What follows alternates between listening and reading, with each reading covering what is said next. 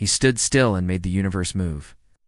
Imagine a time when everyone, from the simplest farmer to the most powerful king, believed that the earth was the very center of everything. The sun, the moon, the planets, and all the stars revolved around us. It was a comforting, human-centric truth. But one man, an astronomer from Poland named Nicolaus Copernicus, looked up at the same sky and saw something entirely different. In a world dominated by unshakable dogma, Copernicus dared to whisper a revolutionary idea: we are not the center at all. He proposed that the Earth was just another planet, circling a vast, fiery sun. This theory didn't just move planets on a chart. It fundamentally shifted humanity's place in the cosmos. It was a truth so dangerous it had to be hidden, but so powerful it would echo through generations, forever changing how we see ourselves. He didn't just move the heavens, he moved our minds.